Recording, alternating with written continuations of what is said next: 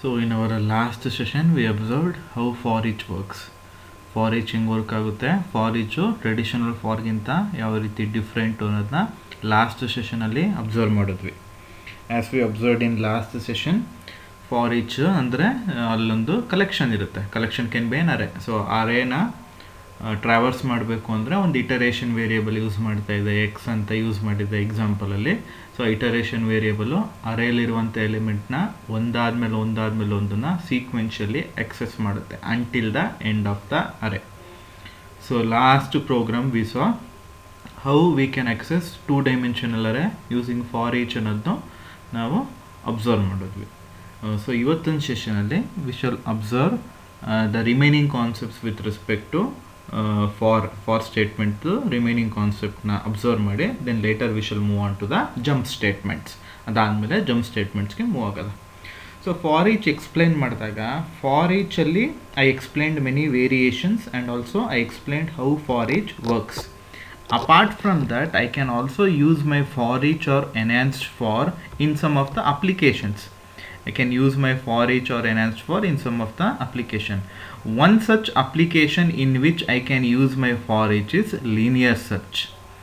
Linear search ಅಲ್ಲಿ ನಂದು for each ಲೂಪ್ನ use ಮಾಡ್ಕೋಬೋದು. ಯಾವ ರೀತಿ ನಾನು ಲೀನಿಯರ್ ಸರ್ಚಲ್ಲಿ ನಾನು ಫಾರ್ ಈಚ್ನ ಯೂಸ್ ಮಾಡ್ತೀನಿ ಅನ್ನೋದನ್ನ ಇಲ್ಲಿ ನಾನು ಅಬ್ಸರ್ವ್ ಮಾಡ್ತೀನಿ. So the application we are seeing here is for each linear search. So linear search ಅಲ್ಲಿ for each ನ ಹೆಂಗೆ ಯೂಸ್ ಮಾಡಿದ್ದಾರೆ ಅನ್ನೋದನ್ನ ಅಬ್ಸರ್ವ್ ಮಾಡೋದು. So this is my class definition.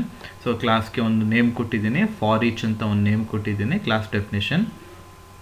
Next what I given ಅಂದರೆ ಕ್ಲಾಸ್ ಡೆಫಿನೇಷನ್ ಇಲ್ಲಿ start ಆಗ್ತೈತೆ, ಇಲ್ಲಿ ನಂದು ಕ್ಲಾಸ್ ಡೆಫಿನೇಷನ್ ಎಂಡ್ ಆಗಿದೆ. So this is my main function definition. Main function definition ಇಲ್ಲಿ ಸ್ಟಾರ್ಟ್ ಆಗಿದೆ, ಮೇನ್ ಫಂಕ್ಷನ್ ಡೆಫಿನೇಷನ್ ಇಲ್ಲಿ ಎಂಡ್ ಆಗಿದೆ.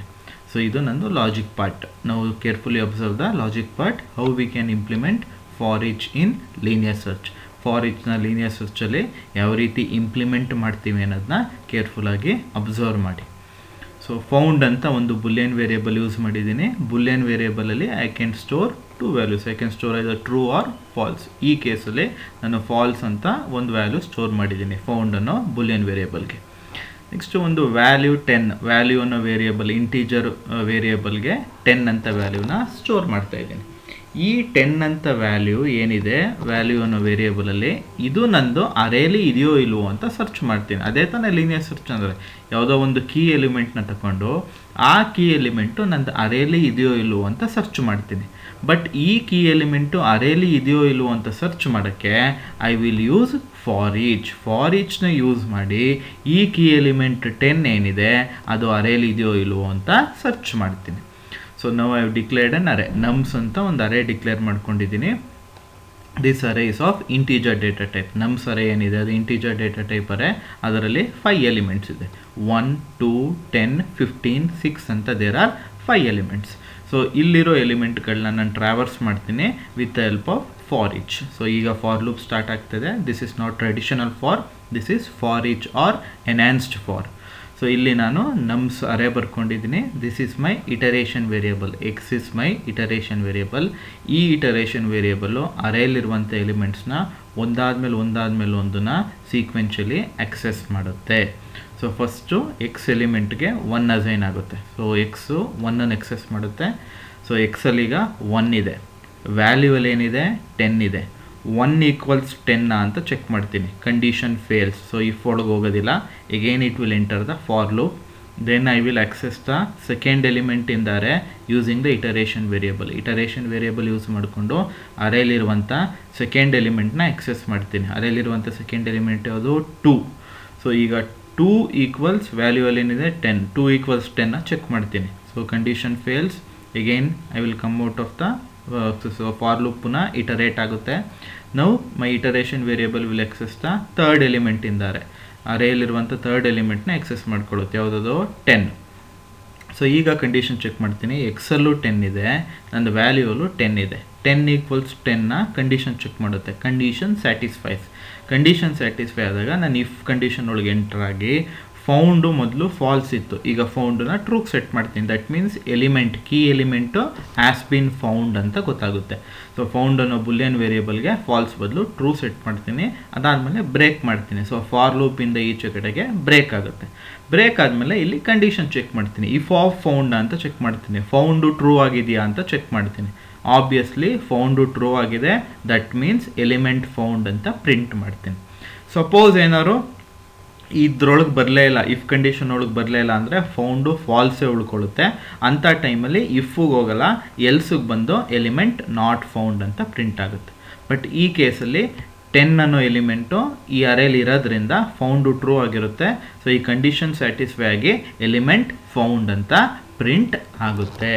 So this is how I can make use of for each in linear search. So for each na linear search no application alli ee tara nanu use madkobodu. So next we shall move on to the next topic, and the last topic with respect to for loop. ಕೊನೆ topic for loop ಅಲ್ಲಿ ಏನಿದೆ ಅಂತ ನೋಡ್ಬಿಟ್ಟು then later we shall move on to jump statements. The last topic with respect to for loop is nested loops.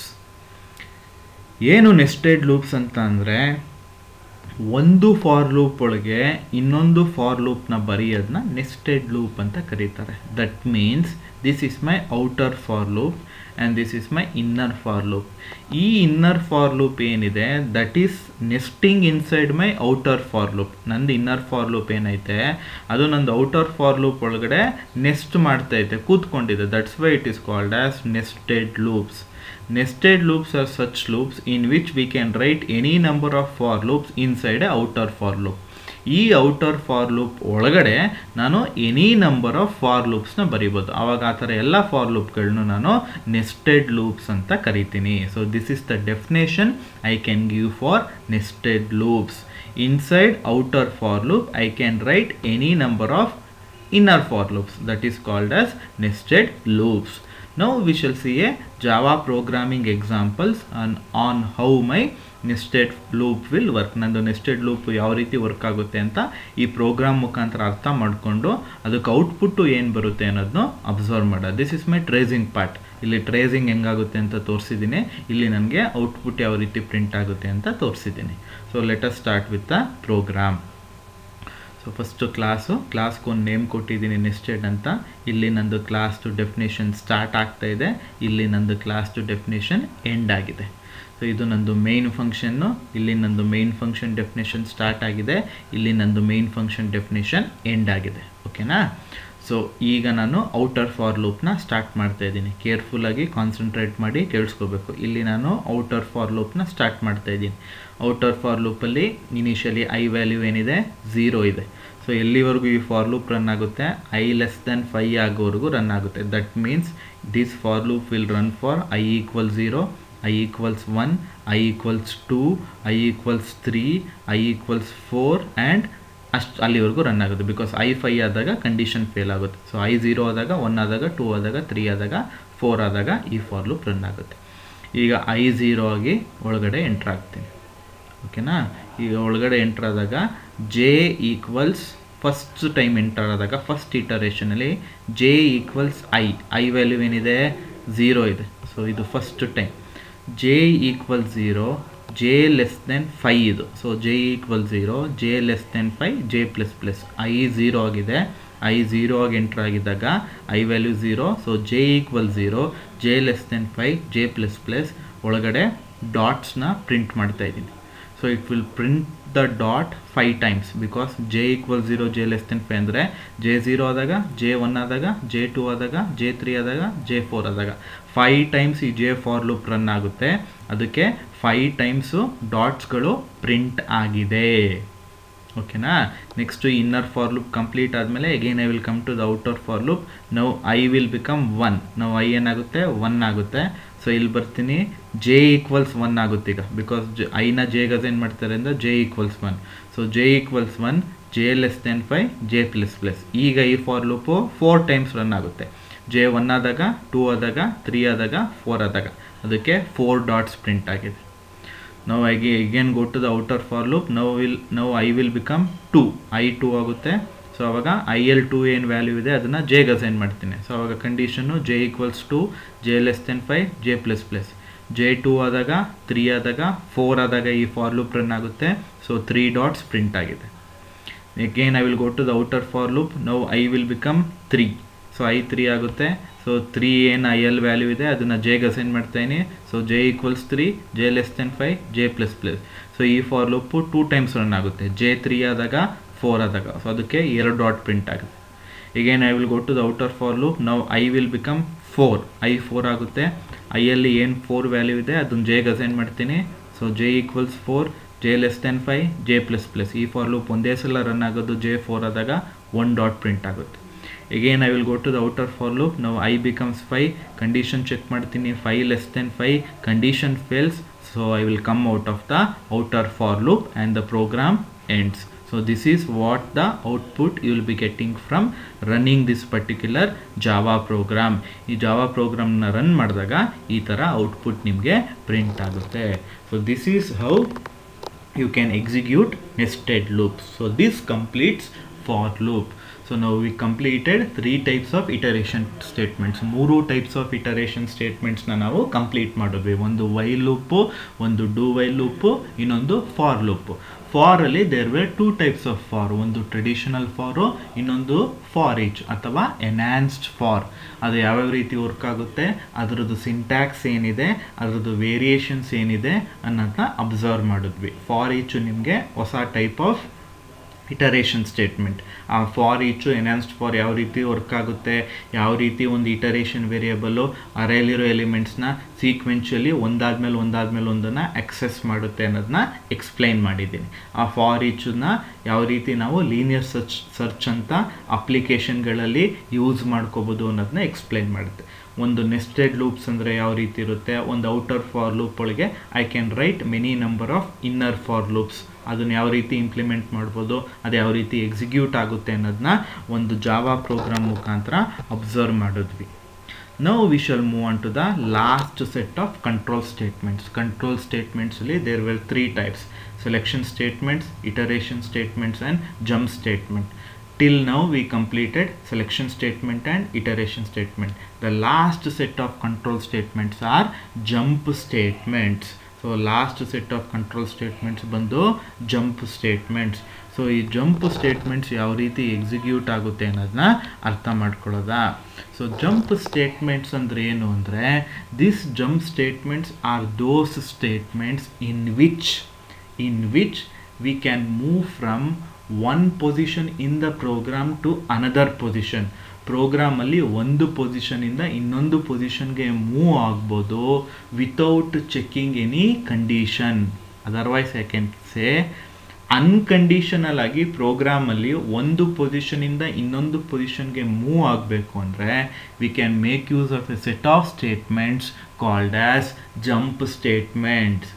ಒಂದು ಪ್ರೋಗ್ರಾಮಲ್ಲಿ ಒಂದು ಪೊಸಿಷನಿಂದ ಇನ್ನೊಂದು ಪೊಸಿಷನ್ಗೆ move ಆಗಬೇಕಾದ್ರೆ without checking any condition I can make use of A set of statements called as jump statements. There are mainly 3 types of jump statements you can see in Java. ಜಾವಾದಲ್ಲಿ main ಆಗಿ 3 type of jump statements ಇದೆ. Those 3 types of jump statements are ಯಾವುದ್ಯಾವುದು ಅಂದರೆ break, continue and return. ಪ್ರತಿಯೊಂದು jump statement ಯಾವ ರೀತಿ work ಆಗುತ್ತೆ, ಅದು ಏನಕ್ಕೆ ಯೂಸ್ ಮಾಡ್ತೀವಿ, ಅದು ಯಾವ ರೀತಿ ವರ್ಕ್ ಆಗುತ್ತೆ ಅನ್ನೋದನ್ನ ಒಂದು ಜಾವಾ ಪ್ರೋಗ್ರಾಮ್ ಮುಖಾಂತರ ಅರ್ಥ ಮಾಡ್ಕೊಳ್ಳೋಕ್ಕೆ ಟ್ರೈ ಮಾಡೋದ. First we shall look in to the first jump statement in Java which is break. ಜಾವಾದಲ್ಲಿ ಬ್ರೇಕ್ ಜಂಪ್ ಸ್ಟೇಟ್ಮೆಂಟ್ನ ನಾನು 3 ಥರ ಯೂಸ್ ಮಾಡ್ಬೋದು. I can use the break jump statement of Java in 3 ways. ಯಾವುದ್ಯಾವುದು 3 ways ಅಂದರೆ, the first way ಏನಿದೆ which is to come out of the loop. So for each ವರ್ಷನಲ್ಲಿ break use ಮಾಡಿರ್ತೀನಿ, observe ಮಾಡಿರ್ತೀರ. Previous ಸೆಷನಲ್ಲಿ ಒಂದು for each ಪ್ರೋಗ್ರಾಮಲ್ಲಿ break use ಮಾಡಿದೆ. Otherwise you can observe year only. So ಯಾವಾಗ ಫೌಂಡು true ಆಯಿತು ಆವಾಗ break ಮಾಡ್ತಾ ಇದ್ದೀನಿ. So ಒಂದು ಫಾರ್ ಲೂಪಿಂದ ಈಚೆ ಬರಬೇಕು ಅಂದರೆ I can make use of break. So ಇಲ್ಲಿ ಫಾರ್ ಈಚ್ ಎನ್ಹಾನ್ಸ್ಡ್ ಫಾರ್ ಲೂಪಿಂದ ನಾನು ಈಚೆ ಬರಬೇಕು ಅಂದರೆ I can make use of break. So you need to write this particular program R starting for each explain ಮಾಡಿದಾಗ second ಪ್ರೋಗ್ರಾಮಲ್ಲೇ ನನಗೆ value is 1, value is 2, value is 3 ಅಂತ 3 value ಮಾತ್ರ print ಆಯಿತು. Because ಯಾವಾಗ ಎಕ್ಸ್ ವ್ಯಾಲ್ಯೂ 3 ಆಯಿತು ಆವಾಗ break ಆಗಿ ನಾನು ಫಾರ್ ಲೂಪಿಂದ ಈಚೆ ಬಂದಿದ್ದೆ. ಆ ಫಾರ್ ಈಚ್ ಎಕ್ಸಾಂಪಲ್ ಆದ್ರೂ ಇಲ್ಲಿ ಬರಿಬೋದು. So the first use of break ಏನು, that is to come out of for loop. For ಲೂಪಿಂದ ಅಥವಾ ಫಾರ್ ಈಚಿಂದ ಈಚೆ ಬರೋಕ್ಕೆ I can make use of break. That is my first use break. Second use ಏನು ಅಂದರೆ, suppose if there are many loops ಅಥವಾ nested loops. ಇದನ್ನ ನಾನು nested loops ಅಂತ ಕರಿಬೋದು ಬಿಕಾಸ್ ಇದು ನಂದು ಔಟರ್ ಫಾರ್ ಲೂಪು, ಇದು ನಂದು ಇನ್ನರ್ ಫಾರ್ ಲೂಪ್. ಆವಾಗ ನಾನು ಬರೀ ಇನ್ನರ್ ಮೋಸ್ಟ್ ಫಾರ್ ಲೂಪಿಂದ ಮಾತ್ರ ಬ್ರೇಕ್ ಆಗಿ ಈಚೆ ಬರಬೇಕು ಅಂದ್ರೂ ಸಹ I can make use of break. ಬರೀ ಇನ್ನರ್ ಫಾರ್ ಲೂಪಿಂದ ಬ್ರೇಕ್ ಆಗಬೇಕು ಅಂತ ಇದ್ರೂ ನಾನು ಬ್ರೇಕನ್ನ ಯೂಸ್ ಮಾಡ್ಬೋದು. This is my second usage of break. First usage ಏನು, ನಾರ್ಮಲ್ ಆಗಿ ಫಾರ್ ಲೂಪಿಂದ ಅಥವಾ ಫಾರ್ ಈಚ್ ವರ್ಷನ್ದು ಪ್ರೋಗ್ರಾಮಿಂದ ಬ್ರೇಕ್ ಆಗಿ ಈಚೆ ಬರೋದು ಬ್ರೇಕ್ದು ಫಸ್ಟ್ ಯೂಸ್. ಸೆಕೆಂಡ್ ಯೂಸ್ ಏನು, ನಂದು ಇನ್ನರ್ ಮೋಸ್ಟ್ ಫಾರ್ ಲೂಪಿಂದನೂ ಸಹ ನಾನು ಬ್ರೇಕ್ ಆಗ್ಬೋದು. ಆವಾಗ ನಾನು ಬ್ರೇಕ್ ಬರೆದ್ರೆ ಬರೀ ಇನ್ನರ್ ಫಾರ್ ಲೂಪಿಂದ ಮಾತ್ರ ಬ್ರೇಕ್ ಆಗ್ತೀನಿ, but outer for loop continue ಆಗ್ತಾ ಇರುತ್ತೆ. ಅದು ಯಾವ ರೀತಿ ಅಂತ ಈ ಜಾವಾ ಪ್ರೋಗ್ರಾಮ್ ಎಕ್ಸಾಂಪಲ್ ಮುಖಾಂತರ ನೋಡಿಕೊಂಡು ಅದಕ್ಕೆ ಯಾವ ರೀತಿ ಟ್ರೇಸಿಂಗ್ ಬರೆದಿದ್ದೀನಿ, ಔಟ್ಪುಟ್ ಏನು ಬರುತ್ತೆ ಅನ್ನೋದನ್ನ ಅಬ್ಸರ್ವ್ ಮಾಡೋದು. ಓಕೆನಾ, ಕೇರ್ಫುಲ್ಲಾಗಿ ಅಬ್ಸರ್ವ್ ಮಾಡಿ. ಇಲ್ಲಿ ನಂದು ಕ್ಲಾಸ್ ಡೆಫಿನೇಷನ್ ಬರೆದಿದ್ದೀನಿ. ಬ್ರೇಕ್ ಅಂತ ಕ್ಲಾಸ್ ನೇಮು, ಕ್ಲಾಸ್ ಡೆಫಿನೇಷನ್ ಇಲ್ಲಿ ಸ್ಟಾರ್ಟ್ ಆಗ್ತಾ ಇದೆ, ಕ್ಲಾಸ್ ಡೆಫಿನೇಷನ್ ಇಲ್ಲಿ ಎಂಡ್ ಆಗಿದೆ. ಇದು ನಂದು main function definition, main function definition ಇಲ್ಲಿ ಸ್ಟಾರ್ಟ್ ಆಗಿದೆ, ಮೇನ್ ಫಂಕ್ಷನ್ ಡೆಫಿನೇಷನ್ ಇಲ್ಲಿ ಎಂಡ್ ಆಗಿದೆ. ಇದು ನಂದು ಔಟರ್ ಫಾರ್ ಲೂಪು, ಐಗೆ 0 ಮಾಡಿದ್ದೀನಿ. ಐ ಲೆಸ್ ದೆನ್ 5 ಆಗೋವರೆಗೂ ಈ ಫಾರ್ ಲೂಪು ರನ್ ಆಗುತ್ತೆ. ದಟ್ ಮೀನ್ಸ್ I0 ಆದಾಗ, I1 ಆದಾಗ, I2 ಆದಾಗ, I3 ಆದಾಗ, I4 ಆದಾಗ ಈ ಫಾರ್ ಲೂಪು ರನ್ ಆಗುತ್ತೆ. 5 ಟೈಮ್ಸ್ ರನ್ ಆಗುತ್ತೆ. I0, 1, 2, 3, 4 5 ಟೈಮ್ಸ್ ಈ ಫಾರ್ ಲೂಪ್ ರನ್ ಆಗುತ್ತೆ.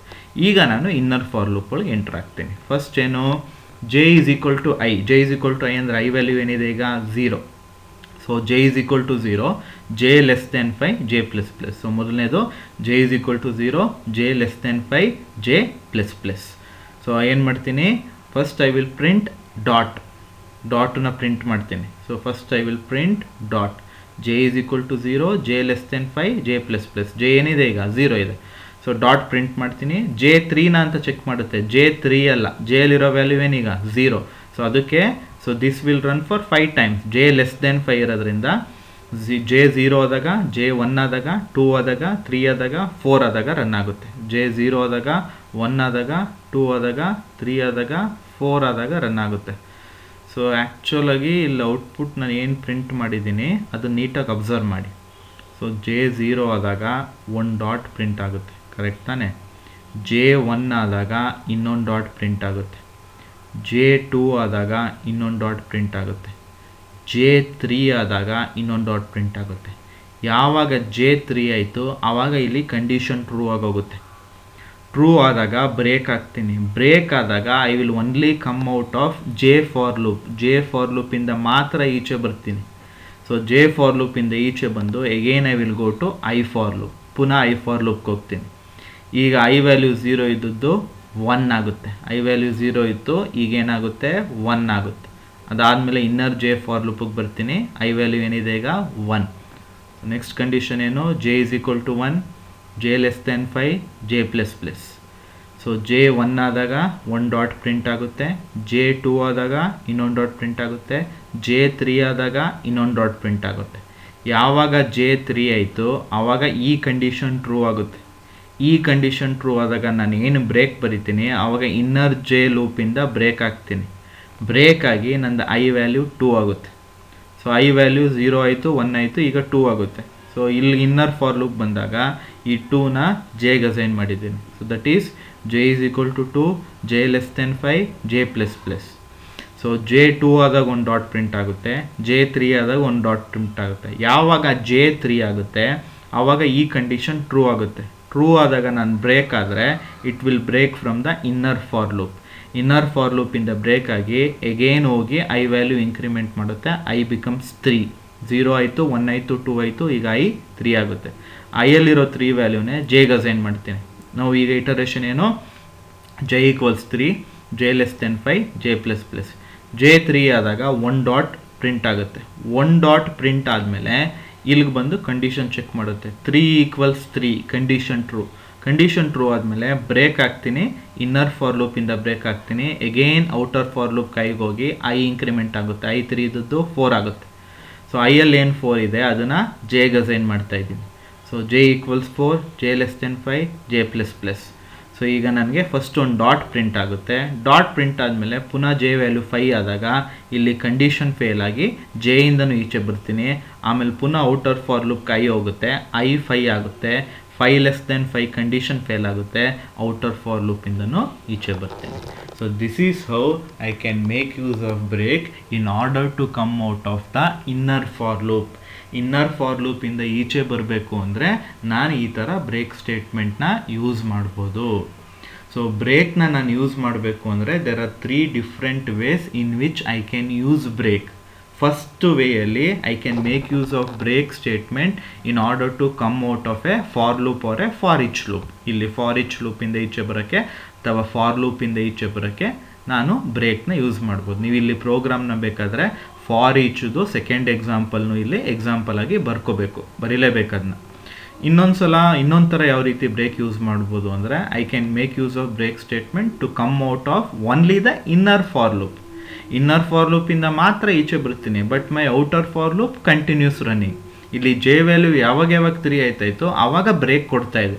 ಜೆ ವ್ಯಾಲ್ಯೂ 3 ಆದಾಗ ಬ್ರೇಕ್ ಕೊಟ್ಟಾಗ ಬರೀ ಜೆ ಲೂಪ್ ಮಾತ್ರ ಬ್ರೇಕ್ ಆಗ್ತಾಯಿತ್ತು, ಬಟ್ ಐ ಲೂಪು ಪುನಃ ಕಂಟಿನ್ಯೂ ಆಗ್ತಾಯಿತ್ತು. This is my second usage of break. Then there is one last usage and important usage of break. That usage is called as civilized form of go to ಅಥವಾ civilized form of break ಅಂತ ಕರೀತಾರೆ. That usage is called as civilized form of break. ನಿಮಗೆ actual ಆಗಿ C programming ಲ್ಯಾಂಗ್ವೇಜಲ್ಲಿ ಒಂದು go to ಅಂತ statement ಇತ್ತು. ಆ go to ಸ್ಟೇಟ್ಮೆಂಟ್ನ ಹೆಂಗೆ ಯೂಸ್ ಮಾಡ್ಕೋತಿದ್ರು ಅಂದರೆ, ನಾನು ಒಂದು ಪ್ರೋಗ್ರಾಮ್ನ ಬರೆದಿದ್ದೀನಿ ಅಂದಾಗ ಆ ಪ್ರೋಗ್ರಾಮಲ್ಲಿ ಯಾವುದಾದ್ರು ಒಂದು ಲೈನ್ಗೆ ಲೇಬಲ್ ಕೊಟ್ಕೋತಿದ್ರು. ಈಗ ಇಲ್ಲೇನೋ ಲೇಬಲ್ ಕೊಟ್ಟಿದ್ದೀನಿ, ಫಾರ್ ಎಕ್ಸಾಂಪಲ್ ರಾಹುಲ್ ಅಂತ ಲೇಬಲ್ ಕೊಟ್ಟಿದ್ದೀನಿ. ಸೊ ಈಗ ನಾನು ಇಲ್ಲೆಲ್ಲೋ ಕೆಳಗಡೆ ಲೈನಲ್ಲಿ ಗೋ ಟು ರಾಹುಲ್ ಅಂತ ಬರೆದ್ರೆ ಆ ಪರ್ಟಿಕ್ಯುಲರ್ ಲೈನ್ಗೆ ನಂದು ಕರ್ಸರು ಶಿಫ್ಟ್ ಆಗ್ತಾಯಿತ್ತು. ಸೊ ಇದೇ ಕೆಲಸನ ಗೋ ಟು ಏನು ಮಾಡ್ತಿತ್ತು, ಯಾವ ಪರ್ಟಿಕ್ಯುಲರ್ ಲೇಬಲ್ಗೆ ಗೋ ಟು ಶಿಫ್ಟ್ ಆಗ್ತಾಯಿತ್ತು ಅದೇ ಕೆಲಸನ I can perform with the help of break use ಮಾಡಿ ಅದೇ ಕೆಲಸನ ಪರ್ಫಾರ್ಮ್ ಮಾಡ್ಬೋದು. So that's why it is called A civilised form of break which acts similar to go to statement. ಏನು ಮಾಡುತ್ತೆ ಅದು, that is the execution of the statements inside the label block will be terminated. For example ಇಲ್ಲಿ ನಾನು ಯಾವುದೋ ಒಂದು label ಕೊಟ್ಟಿದ್ದೀನಿ, ಇಲ್ಲಿ ರಾಹುಲ್ ಅಂತ. ಇಲ್ಲಿ ನಾನು ಬ್ರೇಕ್ ರಾಹುಲ್ ಅಂತ ಕೊಟ್ಟರೆ ರಾಹುಲ್ ಒಳಗಿರೋ ಏನೇನು ಸ್ಟೇಟ್ಮೆಂಟ್ಸ್ ಇದೆ ಅದನ್ನೆಲ್ಲ ಟರ್ಮಿನೇಟ್ ಮಾಡಿ ಈಚೆಗಡೆ ಬಂದ್ಬಿಡುತ್ತೆ. ಇದು ಹೆಂಗೆ ವರ್ಕ್ ಆಗುತ್ತೆ ನಂದು ಸಿವಿಲೈಸ್ಡ್ ಫಾರ್ಮ್ ಆಫ್ ಬ್ರೇಕ್ ಅನ್ನೋದು ಒಂದು ಜಾವಾ ಪ್ರೋಗ್ರಾಮ್ ಎಕ್ಸಾಂಪಲ್ ನೋಡಿದಾಗ ನಿಮಗೆ ಕ್ಲಿಯರ್ ಆಗಿ ಡೀಟೇಲ್ಡ್ ಆಗಿ ಅರ್ಥ ಆಗುತ್ತೆ. ಅದು ಯಾವ ರೀತಿ ಅನ್ನೋದನ್ನ ನೆಕ್ಸ್ಟ್ ಸ್ಲೈಡಲ್ಲಿ ಅಬ್ಸರ್ವ್ ಮಾಡೋದ. So this particular ಸ್ಲೈಡಲ್ಲಿ V observed how we can make use of for each in an application such as linear search ಅನ್ನೋ ಅಪ್ಲಿಕೇಶನಲ್ಲಿ ಫಾರ್ ಈಚ್ನ ಹೆಂಗೆ ಯೂಸ್ ಮಾಡ್ಬೋದು ಅಂತ ನೋಡಿದ್ವಿ. ಫಾರ್ ಎಕ್ಸಾಂಪಲ್ ಈ ವ್ಯಾಲ್ಯೂ 10ನ ಹೆಂಗೆ ಸರ್ಚ್ ಮಾಡಿ ಫೌಂಡ್ ಅಂತ ಪ್ರಿಂಟ್ ಮಾಡ್ತು ಅಂತ ಅಬ್ಸರ್ವ್ ಮಾಡಿದ್ವಿ. ನೆಕ್ಸ್ಟು ನೆಸ್ಟೆಡ್ ಲೂಪ್ಸ್ ಹೆಂಗಿರುತ್ತೆ, ಒಂದು ಔಟರ್ ಫಾರ್ ಲೂಪ್ ಒಳಗೆ ನಾನು ಸುಮಾರು ಇನ್ನರ್ ಫಾರ್ ಲೂಪ್ಗಳನ್ನ ಬರೀಬೋದು ಅಂತ ಎಕ್ಸ್ಪ್ಲೈನ್ ಮಾಡಿ ಈ ಪ್ರೋಗ್ರಾಮ್ ಹೆಂಗೆ ವರ್ಕ್ ಆಗುತ್ತೆ ಅದರದ್ದು ಔಟ್ಪುಟ್ ಏನು ಬರುತ್ತೆ ಅಂತ ತೋರಿಸ್ತೆ. ಜಂಪ್ ಸ್ಟೇಟ್ಮೆಂಟ್ಸಲ್ಲಿ 3 ಥರ ಇದೆ, ಬ್ರೇಕು, ಕಂಟಿನ್ಯೂ, ರಿಟರ್ನ್. ಬ್ರೇಕನ್ನು ನಾನು 3 ಟೈಪ್ಸ್ ಯೂಸ್ ಮಾಡ್ಬೋದು. ಒಂದು ಫಾರ್ ಲೂಪಿಂದ ಅಥವಾ ಫಾರ್ ಈಚಿಂದ ಬ್ರೇಕ್ ಆಗೋಕ್ಕೆ, ಅದರ್ವೈಸ್ ಬರೀ ಇನ್ನರ್ ಫಾರ್ ಲೂಪಿಂದ ಮಾತ್ರ ಬ್ರೇಕ್ ಆಗಬೇಕು ಅಂದ್ರೂ ನಾನು ಬ್ರೇಕ್ನ ಈ ಥರ ಯೂಸ್ ಮಾಡ್ಬೋದು. ಅದು ಹೆಂಗೆ ವರ್ಕ್ ಆಗುತ್ತೆ, ಔಟ್ಪುಟ್ ಹೆಂಗೆ ಬರುತ್ತೆ ಅಂತ ತೋರಿಸಿದ್ದೀನಿ. ಲಾಸ್ಟ್ ಯೂಸೇಜ್ ಆಫ್ ಬ್ರೇಕ್ ಬಂದು I can use break A civilised form of break. Otherwise civilised form of break ಅಂದರೆ ಗೋ ಟು ಸ್ಟೇಟ್ಮೆಂಟ್ ಹೆಂಗೆ ಯೂಸ್ ಆಗುತ್ತೆ ಆ ಥರ ನಾನು ಬ್ರೇಕ್ನ ಯೂಸ್ ಮಾಡ್ಬೋದು. ಅದು ಯಾವ ರೀತಿ ವರ್ಕ್ ಆಗುತ್ತೆ ಅಂತ ಡೀಟೇಲ್ ಆಗಿ V shall look in to the Java programming example in the next slide. So in this particular slide we shall look into the last usage of break, that is how break can be used A civilised form of go to. ಬ್ರೇಕನ್ನ civilised form of go to ಥರ ಹೆಂಗೆ use ಮಾಡೋದು ಅನ್ನೋದನ್ನ ಈ particular ಸ್ಲೈಡಲ್ಲಿ observe ಮಾಡ್ತೀವಿ. Break at 3 usages. ಒಂದು usage for loop ಅಥವಾ for ಈಚಿಂದ ಈಚೆ ಬರೋಕ್ಕೆ, ಇನ್ನೊಂದು ಇನ್ನರ್ ಮೋಸ್ಟ್ ಫಾರ್ ಲೂಪಿಂದ ಈಚೆ ಬರೋದು ಹೆಂಗೆ ಅಂತ ಲಾಸ್ಟ್ ಸ್ಲೈಡಲ್ಲಿ ನೋಡಿದ್ದೀವಿ.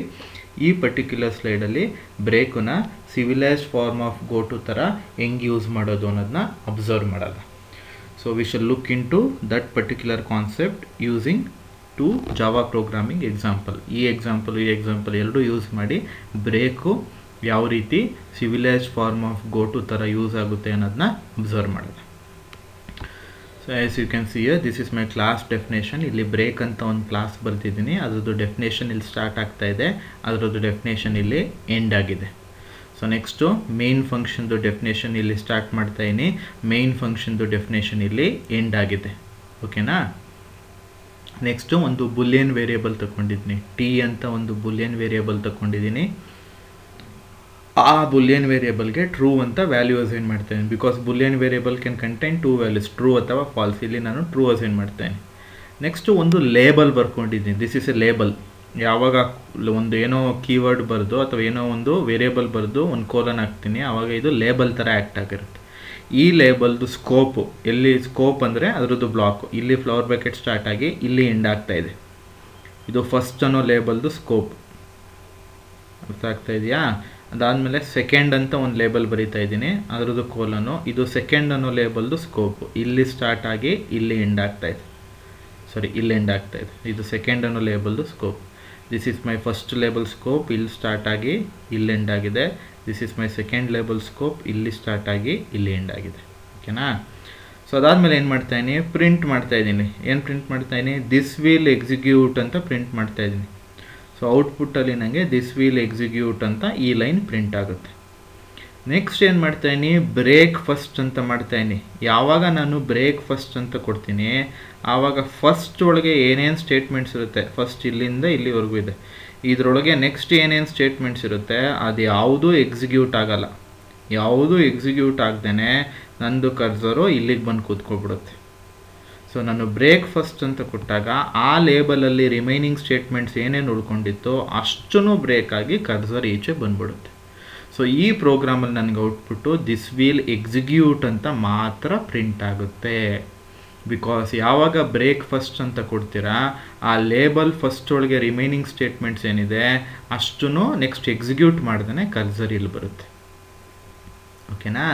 ಸಪೋಸ್ ನಾನು ಇಲ್ಲೇನಾದ್ರು ಬ್ರೇಕ್ ಫಸ್ಟ್ ಬದಲು ಬ್ರೇಕ್ ಸೆಕೆಂಡ್ ಅಂತ ಕೊಟ್ಟಿದ್ರೆ ಆಗ ಈ ಸೆಕೆಂಡ್ ಒಳಗೆ ಏನಿದೆ ನೆಕ್ಸ್ಟ್ ಸ್ಟೇಟ್ಮೆಂಟು ಅದು ಎಕ್ಸಿಕ್ಯೂಟ್ ಆಗಲ್ಲ, ಇದು ಎಕ್ಸಿಕ್ಯೂಟ್ ಆಗಲ್ಲ. ಬಟ್ ಇಲ್ಲಿ ಬಂದು ಕೂತ್ಕೊಂಡಿರುತ್ತೆ ಕರ್ಸರು. ಬಟ್ ಈ ಲೈನ್ ಏನಿರುತ್ತೆ ಇದು ಪ್ರಿಂಟ್ ಆಗುತ್ತೆ. ಸೊ ದಿಸ್ ವಿಲ್ ಎಕ್ಸಿಕ್ಯೂಟ್ ಅನ್ನೋದು ಪ್ರಿಂಟ್ ಆಗುತ್ತೆ, ದಿಸ್ ವೋಂಟ್ ಎಕ್ಸಿಕ್ಯೂಟ್ ಅನ್ನೋದು ಪ್ರಿಂಟ್ ಆಗುತ್ತೆ. ಆವಾಗ ಬ್ರೇಕ್ ಸೆಕೆಂಡ್ ಕೊಟ್ಟಾಗ, ಬಿಕಾಸ್ ಸೆಕೆಂಡ್ದು ನಂದು ಸ್ಕೋಪ್ ಇರೋದು, ಬ್ಲಾಕ್ ಇರೋದು ಇಲ್ಲಿಂದ ಇಲ್ಲಿವರೆಗೂ. ಸೊ ಆವಾಗ ನಾನು ದಿಸ್ ವಿಲ್ ಎಕ್ಸಿಕ್ಯೂಟ್ ಅಂತ ಪ್ರಿಂಟ್ ಮಾಡಿ ಬ್ರೇಕ್ ಸೆಕೆಂಡ್ ಕೊಟ್ಟಾಗ ಈ ಲೈನ್ ಒಂದು ಪ್ರಿಂಟ್ ಆಗಲ್ಲ. ಬಟ್ ಸೆಕೆಂಡ್ ಆದಮೇಲೆ ಈ ಲೈನ್ ಇದೆಯಲ್ಲ, ಈ ಲೈನ್ ಪ್ರಿಂಟ್ ಆಗುತ್ತೆ. ಸೊ ಈ ಥರ ನಂದು ಬ್ರೇಕ್ನ ಯೂಸ್ ಮಾಡ್ಕೋಬೋದು. ಈ ಸಿಚುವೇಷನಲ್ಲಿ ಬ್ರೇಕ್ ಫಸ್ಟ್ ಅಂತ ಕೊಟ್ಟಿರೋದ್ರಿಂದ ಫಸ್ಟ್ ಆದಮೇಲೆ ಏನೇನು ಲೈನ್ಸ್ ಇರುತ್ತೆ ಅದು ಯಾವುದು ಪ್ರಿಂಟ್ ಆಗಲ್ಲ. ಸೊ ನಂದು ಇಲ್ಲಿ ಕರ್ಸರ್ ಬಂದು ಬ್ಲಿಂಕ್ ಆಗ್ತಾ ಇರುತ್ತೆ. ಸೊ ದಿಸ್ ವಿಲ್ ಎಕ್ಸಿಕ್ಯೂಟ್ ಅಂತ ಮಾತ್ರ ಔಟ್ಪುಟ್ ಪ್ರಿಂಟ್ ಆಗಿರುತ್ತೆ. So this is how you can use break as a civilized form of break, or it can act as go to statement. Go to ತರನು act ಆಗ್ತಾ ಇರುತ್ತೆ. ಈಗ we shall see into one more Java programming example of how to break from a outer loop. ಒಂದು outer ಲೂಪಿಂದ break ಮಾಡೋದು ಯಾವ ರೀತಿ ಅಂತ observe ಮಾಡೋದು. ನಾನು ಆಗಲೇ ಹೇಳ್ದಂಗೆ ನೆಸ್ಟೆಡ್ ಲೂಪ್ ಅಂತ ಬಂದಾಗ there will be outer for loop. Inside that outer for loop there can be many inner for loop. Outer for loop ಒಳಗೆ ತುಂಬಾ ಇನ್ನರ್ ಫಾರ್ ಲೂಪ್ಗಳು ಇರ್ಬೋದು. ಈಗ ನಾವು ಸಿವಿಲೈಸ್ಡ್ ಫಾರ್ಮ್ ಆಫ್ ಬ್ರೇಕ್ನ ಯಾವ ರೀತಿ ಒಂದು ಔಟರ್ ಫಾರ್ ಲೂಪ್ನ ಬ್ರೇಕ್ ಮಾಡೋಕ್ಕೆ ಯೂಸ್ ಮಾಡ್ಬೋದು ಅನ್ನೋದನ್ನ ಅಬ್ಸರ್ವ್ ಮಾಡೋದು. ಸೊ ಇಲ್ಲಿ ನಾನು ಬ್ರೇಕ್ ಅಂತ ಒಂದು ಕ್ಲಾಸ್ ಐತೆ. ಸೊ ಇಲ್ಲಿ ನಂದು ಕ್ಲಾಸ್ದು ಡೆಫಿನೇಷನ್ ಸ್ಟಾರ್ಟ್ ಆಗ್ತೈತೆ, ಇಲ್ಲಿ ಡೆಫಿನೇಷನ್ ಎಂಡ್ ಆಗಿದೆ. ಇದು ನಂದು ಮೇನ್ ಫಂಕ್ಷನ್ ಡೆಫಿನೇಷನ್ ಇಲ್ಲಿ ಸ್ಟಾರ್ಟ್ ಆಗ್ತಾ ಇದೆ, ಇಲ್ಲಿ ನಂದು ಮೇನ್ ಫಂಕ್ಷನ್ ಡೆಫಿನೇಷನ್ ಎಂಡ್ ಆಗಿದೆ. ಓಕೆನಾ? ಸೊ ಇಲ್ಲಿ ನಂದು ಔಟರ್ ಫಾರ್ ಲೂಪ್ನ ಸ್ಟಾರ್ಟ್ ಮಾಡ್ತಾ ಇದ್ದೀನಿ. ಈ ಔಟರ್ ಫಾರ್ ಲೂಪ್ಗೆ ಒಂದು ಲೇಬಲ್ ಕೊಟ್ಟಿದ್ದೀನಿ, ಔಟರ್ ಅಂತ ಒಂದು ಲೇಬಲ್. ಅಬ್ಸರ್ವ್ ಮಾಡ್ತಾ ಇದ್ದೀರಾ? Outer for ಲೂಪ್ಗೆ I have given A label. Outer ಅಂತ ಒಂದು ಲೇಬಲ್ ಕೊಟ್ಟಿದ್ದೀನಿ. So outer for loop I0 ಆದಾಗ ಮತ್ತು I1 ಆದಾಗ I2 ಆದಾಗ ರನ್ ಆಗುತ್ತೆ. ಬಿಕಾಸ್ I<3 ನಂದು ಕಂಡೀಷನ್. ಸೊ I0 ಆದಾಗ I1 ಆದಾಗ I2 ಆದಾಗ ನಂದು ಈ ಔಟರ್ ಫಾರ್ ಲೂಪ್ ರನ್ ಆಗುತ್ತೆ. ಸರಿನಾ? ಈಗ ಇನ್ನರ್ ಫಾರ್ ಲೂಪ್ ಒಳಗೆ ಎಂಟ್ರ್ ಆಗ್ತೀನಿ. ನಂದು ಇನ್ನರ್ ಫಾರ್ ಲೂಪ್ ಯಾವಾಗ ರನ್ ಆಗುತ್ತೆ? J0 ಆದಾಗ, J1 ಆದಾಗ, J2 ಆದಾಗ, J3 ಆದಾಗ, J4 ಆದಾಗ. ಬಿಕಾಸ್ ಕಂಡೀಷನ್ ಏನು? J<5. ಸೊ J0 ಆದಾಗ, 1 ಆದಾಗ, 2 ಆದಾಗ, 3 ಆದಾಗ, 4 ಆದಾಗ ಈ ಫಾರ್ ಲೂಪ್ ರನ್ ಆಗುತ್ತೆ. ಸೊ ಈ ಫಾರ್ ಲೂಪ್ ಒಳಗಡೆ ಎಂಟ್ರ್ ಆದಾಗ ಫಸ್ಟ್ ಏನು ಪ್ರಿಂಟ್ ಮಾಡುತ್ತೆ ನೋಡಿ, ಇಲ್ಲಿ ಅಬ್ಸರ್ವ್ ಮಾಡಿ. ಇದೇ ನಂದು first iteration. J = 0, J<5, J++. ಆವಾಗ I × Jನ ಪ್ರಿಂಟ್ ಮಾಡುತ್ತೆ. ಸೊ I ವ್ಯಾಲ್ಯೂ 0 ಇದೆ, J ವ್ಯಾಲ್ಯೂ 0 ಇದೆ. ಸೊ 0 × 0 0 ಪ್ರಿಂಟ್ ಆಗುತ್ತೆ. ಸೊ ಈಗ J 0 ಇದೆ, 0 = 3ನಾ? ಫಾಲ್ಸು. ಸೊ ಈ ಕಂಡೀಷನ್ ಟ್ರೂ ಆಗಲ್ಲ. ಸೊ ಪುನಃ J ಇಂಕ್ರಿಮೆಂಟ್ ಆಗುತ್ತೆ. J = 1, J<5, J++ ಆಗುತ್ತೆ. ಆವಾಗ ಪುನಃ I × J ಮಾಡಿದಾಗ I 0ನೇ ಇದೆ, 0 × 1 ಅಂದರೆ 0. ಪುನಃ J ಇಂಕ್ರಿಮೆಂಟ್ ಆಗಿ 2 ಆಗುತ್ತೆ. J = 2, J<5, J++. ಆಗ I × J ಮಾಡಿದಾಗ I 0 ಇದೆ, 0 × 2 ಅಂದರೆ 0 ಅಂತ ಪ್ರಿಂಟ್ ಆಗುತ್ತೆ. ನಾವು J ವಿಲ್ ಬಿಕಮ್ 3. ಈಗ J 3 ಆಗಿದೆ. J = 3, J<5, J++. I × J print ಮಾಡುತ್ತೆ. I 0 ಇದೆ, J 3 ಇದೆ, 0 × 3 0. ಈಗ J ವ್ಯಾಲ್ಯೂ ಏನಿದೆ? 3. ಈಗ ಕಂಡೀಷನ್ ಚೆಕ್ ಮಾಡ್ತೀನಿ. 3 = 3 ಕಂಡೀಷನ್ ಟ್ರೂನಾ? ಟ್ರೂ ಆಯಿತು. ಟ್ರೂ ಆದಾಗ ಇಫ್ ಒಳಗಡೆ ಎಂಟ್ರ್ ಆಗುತ್ತೆ. ಎಂಟ್ರ್ ಆದಮೇಲೆ ಇಲ್ಲಿ ಏನು ಸ್ಟೇಟ್ಮೆಂಟ್ ಐತೆ? Break outer. ಸೊ ಔಟರ್ ಅನ್ನೋ ಏನು ಲೇಬಲ್ ಇದೆ ಅದರಿಂದ ಕಂಪ್ಲೀಟಾಗಿ ಈಚೆ ಬಂದುಬಿಡುತ್ತೆ. ಸೊ ಈ ಔಟರ್ ಫಾರ್ ಲೂಪ್ ಇಲ್ಲಿ ಎಂಡ್ ಆಗ್ತಾ ಇದೆ. ಸೊ ಬ್ರೇಕ್ ಔಟರ್ ಅಂತ ಕೊಟ್ಟ ತಕ್ಷಣ ಈ ಔಟರ್ ಲೇಬಲ್ದು ಏನೇನು ಸ್ಟೇಟ್ಮೆಂಟ್ಸ್ ಇತ್ತು ಅಲ್ಲಿಂದ ಕಂಪ್ಲೀಟಾಗಿ ಈಚೆ ಬಂದು ಕರ್ಸರ್ ಇಲ್ಲಿ ಬ್ಲಿಂಕ್ ಆಗ್ತಾ ಇರುತ್ತೆ. ಸೊ ನಂದು ಔಟ್ಪುಟ್ಟಲ್ಲಿ 4 ವ್ಯಾಲ್ಯೂಸ್ ಮಾತ್ರ ಪ್ರಿಂಟ್ ಆಗುತ್ತೆ. ಸೊ J = 3 ಅಂತ ಆದಾಗ it will break the outer for loop. Outer loop break ಆಗಿ ಕರ್ಸರ್ ಬಂದು ಇಲ್ಲಿ ಬ್ಲಿಂಕ್ ಆಗ್ತಾ ಇರುತ್ತೆ. This is how I can make use of A break statement two come out of A outer for loop. ಇಲ್ಲಿ J0 ಆದಾಗ print ಆಯಿತು value, J1 ಆದಾಗ value print ಆಯಿತು, J2 ಆದಾಗ ವ್ಯಾಲ್ಯೂ ಪ್ರಿಂಟ್ ಆಯಿತು, J3 ಆದಾಗ ವ್ಯಾಲ್ಯೂ ಪ್ರಿಂಟ್ ಆಗುತ್ತೆ. But condition true ಆಗೋಗುತ್ತೆ J3 ಆದಾಗ 3 = 3 ಅಂತ. ಆವಾಗ ಬ್ರೇಕ್ ಔಟರ್ ಅಂತ ಕೊಟ್ಟಿರೋದ್ರಿಂದ ಈ ಔಟರ್ ಇರೋದು ಔಟರ್ ಫಾರ್ ಲೂಪ್ದು ಲೇಬಲ್ಲು. ಅದಕ್ಕೆ ಈ ಔಟರ್ ಫಾರ್ ಲೂಪ್ದು ಏನೇನು ಸ್ಟೇಟ್ಮೆಂಟ್ಸ್ ಇದೆ ಅದೆಲ್ಲ ಬ್ರೇಕ್ ಆಗಿ ಕರ್ಸರ್ ಬಂದು ಇಲ್ಲಿ ಬ್ಲಿಂಕ್ ಆಗ್ತಾ ಇರುತ್ತೆ. This is how you can use break as civilized form of break, or also it can be used as a go-to statement. So these are the 3 main usages of break statement. Now next we shall move on to the other jump statement, which is continuous statement. So continuous statement ಯಾವ ರೀತಿ work ಆಗುತ್ತೆ ಅಂತ definition ಕೊಟ್ಬಿಡ್ತೀನಿ. So once we become familiar with the definition, litre V shall move on to the Java programming example on continuous statement. So continue ಹೆಂಗೆ work ಆಗುತ್ತೆ ಅಂದರೆ, imagine ನೀವು ಒಂದು ಫಾರ್ ಲೂಪ್ ಒಳಗಡೆ ಇದ್ದೀರಾ. ಫಾರ್ ಲೂಪ್ ಒಳಗಡೆ ನಾನು ಯಾವುದೋ ಒಂದು ಕಂಡೀಷನ್ ಚೆಕ್ ಮಾಡ್ತಾ ಇದ್ದೀನಿ ಇಫ್ ಯೂಸ್ ಮಾಡಿ. ನೀವೆಲ್ಲಿದ್ದೀರಾ? ಒಂದು ಫಾರ್ ಲೂಪ್ ಒಳಗಿದ್ದೀರಾ. ನಾನು ಫಾರ್ ಲೂಪ್ ಒಳಗೆ ಇಫ್ ಯೂಸ್ ಮಾಡಿ ಯಾವುದೋ ಕಂಡೀಷನ್ ಚೆಕ್ ಮಾಡ್ತಾ ಇದ್ದೀನಿ. ಆ ಕಂಡೀಷನ್ ಟ್ರೂ ಆಯಿತು ಅಂದರೆ ಕಂಟಿನ್ಯೂ ಅಂತ ಕೊಡ್ತೀನಿ ಅಂದ್ಕೊಳ್ಳಿ. ಆ ಕಂಡೀಷನ್ ಟ್ರೂ ಆಯಿತು ಅಂದರೆ ಕಂಟಿನ್ಯೂ ಕೊಡ್ತೀನಿ. ಯಾವಾಗ ಕಂಡೀಷನ್ ಟ್ರೂ ಆಗಿ ನಾನು ಕಂಟಿನ್ಯೂ ಅಂತ ಸ್ಟೇಟ್ಮೆಂಟ್ ಬರಿತೀನಿ, ಆವಾಗ ರೆಸ್ಟ್ ಆಫ್ ದ ಸ್ಟೇಟ್ಮೆಂಟ್ಸ್ ಏನಿರುತ್ತೆ ಫಾರ್ ಲೂಪಲ್ಲಿ ಅದು ಎಕ್ಸಿಕ್ಯೂಟ್ ಆಗದೆ ನಿಮ್ಮ ಫಾರ್ ಲೂಪು ಕಂಟಿನ್ಯೂ ಆಗೋಕ್ಕೆ ಶುರು ಆಗುತ್ತೆ. So I can say your continue statement can be used to skip the rest of the statements in the for loop. ಯಾವಾಗ ಒಂದು ಕಂಡೀಷನ್ ಟ್ರೂ ಆಗುತ್ತೆ ಆವಾಗ ಕಂಟಿನ್ಯೂ ಅಂತ ಏನಾದ್ರು ನಾನು ನೆಕ್ಸ್ಟ್ ಕೊಟ್ಟಿದ್ರೆ ನೆಕ್ಸ್ಟ್ ಸೆಟ್ ಆಫ್ ಸ್ಟೇಟ್ಮೆಂಟ್ಸ್ ಏನಿರುತ್ತೆ ಫಾರ್ ಲೂಪಲ್ಲಿ ಅದನ್ನು ಸ್ಕಿಪ್ ಮಾಡಿ ಫಾರ್ ಲೂಪ್ದು ನೆಕ್ಸ್ಟ್ ಇಟರೇಷನ್ಗೆ ಹೋಗ್ಬಿಡುತ್ತೆ. So this is how your continue statement will work. ಈ ರೀತಿ ನಿಮ್ಮದು ಕಂಟಿನ್ಯೂ ಸ್ಟೇಟ್ಮೆಂಟ್ ವರ್ಕ್ ಆಗುತ್ತೆ. ಸೊ ಅದು ಯಾವ ರೀತಿ ವರ್ಕ್ ಆಗುತ್ತೆ ಅಂತ ಒಂದು ಜಾವಾ ಪ್ರೋಗ್ರಾಮಿಂಗ್ ಎಕ್ಸಾಂಪಲ್ ಮುಖಾಂತರ ಕರೆಕ್ಟಾಗಿ ಡೀಟೇಲ್ ಆಗಿ ಅರ್ಥ ಮಾಡ್ಕೊಳ್ಳೋದ. ಇನ್ನೊಂದ್ಸಲ ಎಕ್ಸ್ಪ್ಲೇನ್ ಮಾಡ್ತೀನಿ ನೋಡಿ. ನೀವು ಒಂದು ಫಾರ್ ಲೂಪ್ನ ಎಕ್ಸಿಕ್ಯೂಟ್ ಮಾಡ್ತಾ ಇದ್ದೀರಾ. ಫಾರ್ ಲೂಪ್ ಒಳಗೆ ಏನೋ ಕಂಡೀಷನ್ ಚೆಕ್ ಮಾಡ್ತಾ ಇದ್ದೀರಾ, ಆ ಕಂಡೀಷನ್ ಟ್ರೂ ಆದಾಗ ಕಂಟಿನ್ಯೂ ಸ್ಟೇಟ್ಮೆಂಟ್ ಕೊಟ್ಟಿದ್ದೀರಾ. ಸೊ ಯಾವಾಗ ಕಂಡೀಷನ್ ಟ್ರೂ ಆದಮೇಲೆ ಕಂಟಿನ್ಯೂ ಸ್ಟೇಟ್ಮೆಂಟ್ ಕೊಡ್ತೀರಾ, for ಲೂಪಲ್ಲಿರೋ next set of ಸ್ಟೇಟ್ಮೆಂಟ್ನ execute ಮಾಡ್ದೇ ಫಾರ್ ಲೂಪು ನೆಕ್ಸ್ಟ್ ಇಟರೇಷನ್ ಎಕ್ಸಿಕ್ಯೂಷನ್ಗೆ ಹೋಗ್ಬಿಡುತ್ತೆ. ಸೊ ಈ ರೀತಿ ನಿಮ್ಮ ಕಂಟಿನ್ಯೂ ಸ್ಟೇಟ್ಮೆಂಟು ಒಂದು ಜಂಪ್ ಸ್ಟೇಟ್ಮೆಂಟ್ ಆಗಿ ಆ್ಯಕ್ಟ್ ಮಾಡುತ್ತೆ ಅಥವಾ ಎಕ್ಸಿಕ್ಯೂಟ್ ಮಾಡುತ್ತೆ. ಅದು ಯಾವ ರೀತಿ ಅನ್ನೋದನ್ನ in detail we shall understand with the help of A Java program in our next slide.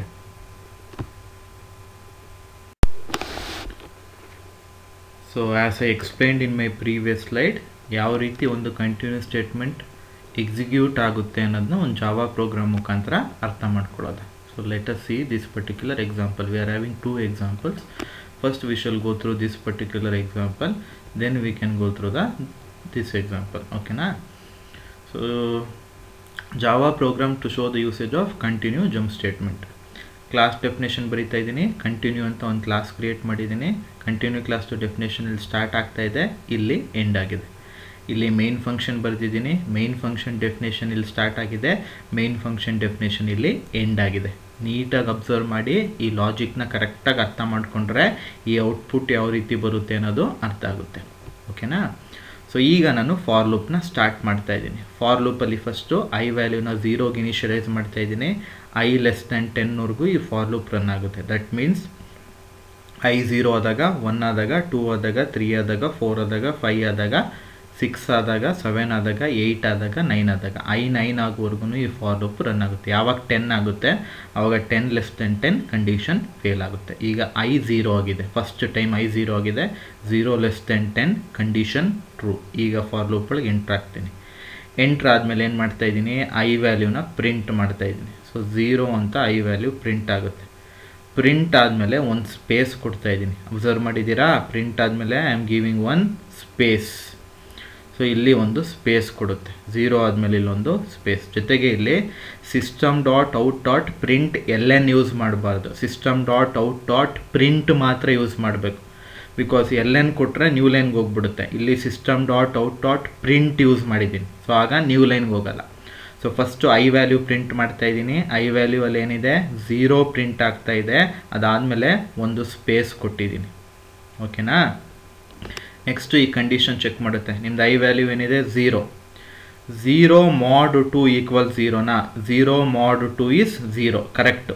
0ನ 2ಇಂದ divide ಮಾಡಿದಾಗ ರಿಮೈಂಡರ್ 0ನೇ ಇರುತ್ತೆ. So 0 mod 2 0. ಕಂಡೀಷನ್ ಟ್ರೂ ಆದಾಗ ಏನಾಗುತ್ತೆ, continue.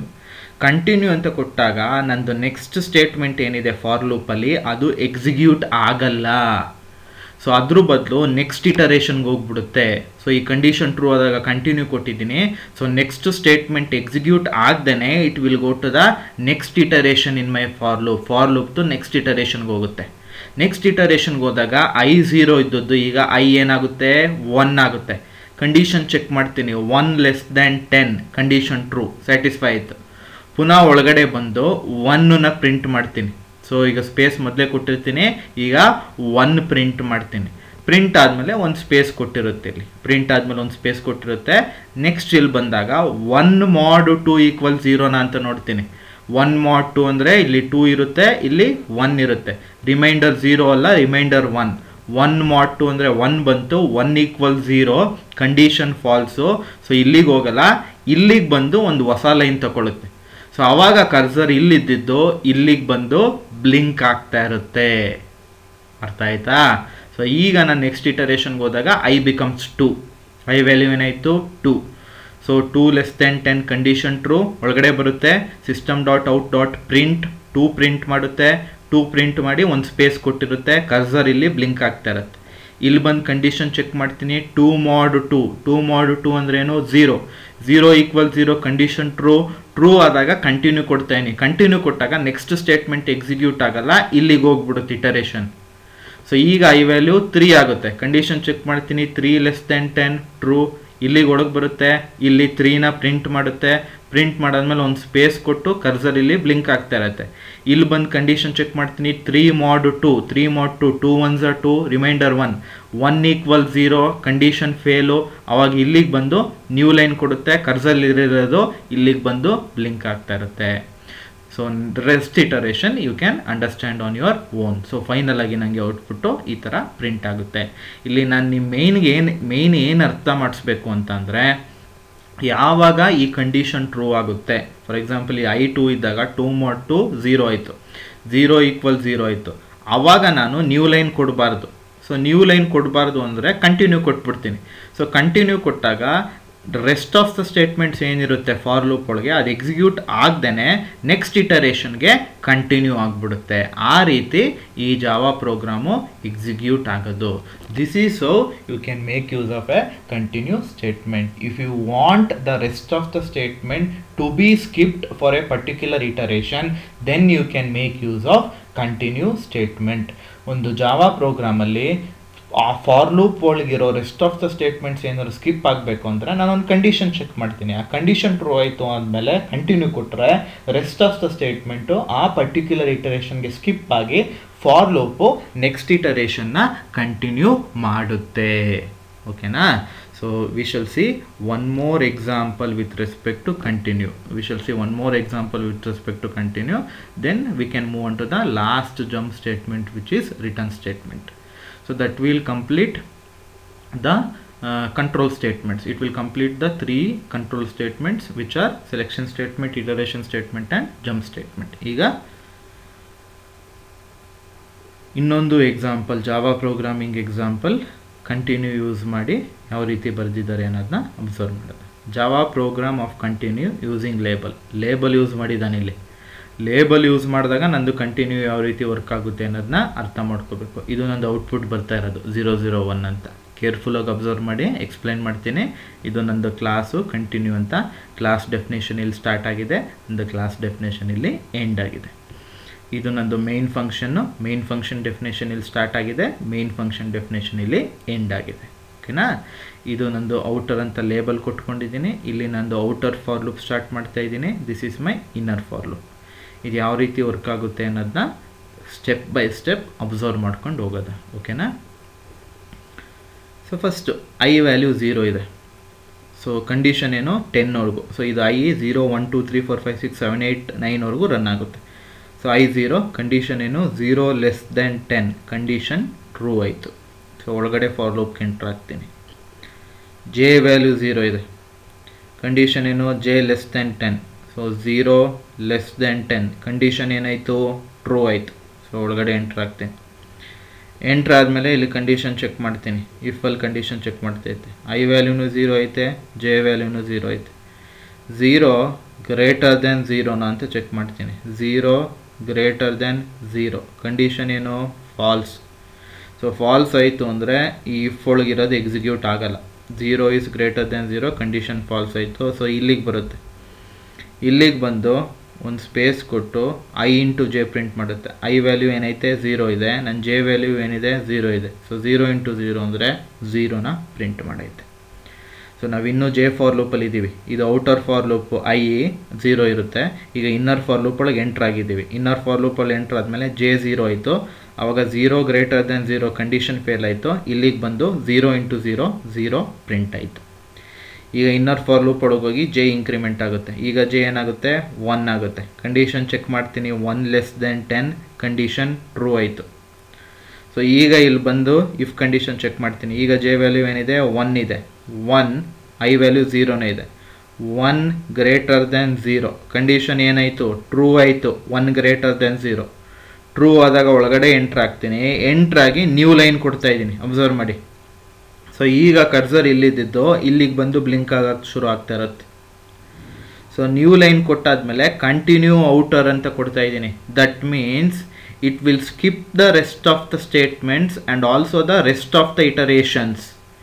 Rest of the statements ಮತ್ತು J loop to rest of the ಇಟರೇಷನ್ಸ್ಗಳನ್ನ skip ಮಾಡಿ outer ಅನ್ನೋ ಲೇಬಲ್ಗೆ ವಾಪಸ್ ಹೋಗ್ಬಿಡುತ್ತೆ. ಅರ್ಥ ಆಯ್ತು ಹೇಳಿದ್ದು?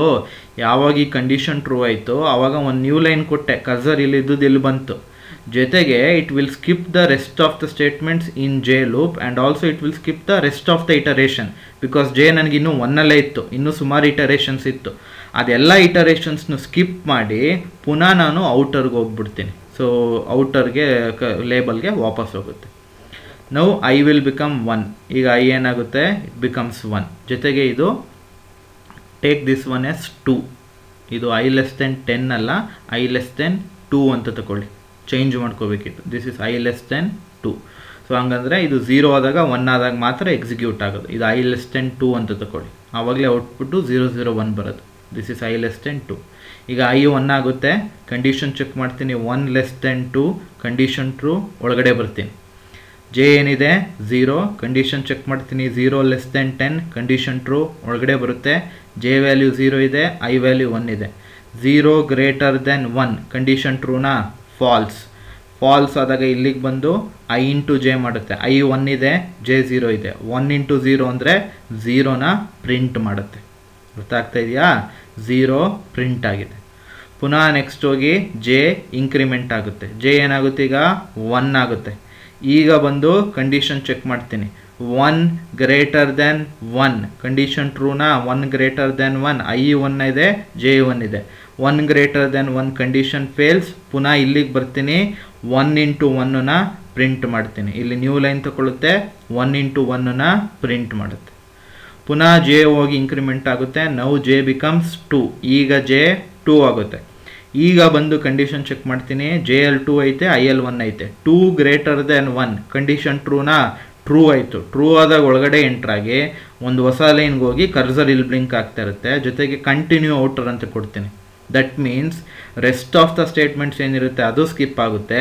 ಜೊತೆಗೆ ರೆಸ್ಟ್ ಆಫ್ ದ ಇಟರೇಷನ್ಸ್ ಏನಿರುತ್ತೆ, ಬಿಕಾಸ್ ಜೆ ಇನ್ನೂ 2 ಇದೆ, ರೆಸ್ಟ್ ಆಫ್ ದ ಇಟರೇಷನ್ಸ್ ಏನಿದೆ ಅದು ಸ್ಕಿಪ್ ಆಗಿ ಕರ್ಸರು ಇಲ್ಲಿಗೆ ಮೂವ್ ಆಗುತ್ತೆ, ಔಟರ್ ಮೂವ್ ಆಗುತ್ತೆ cursor.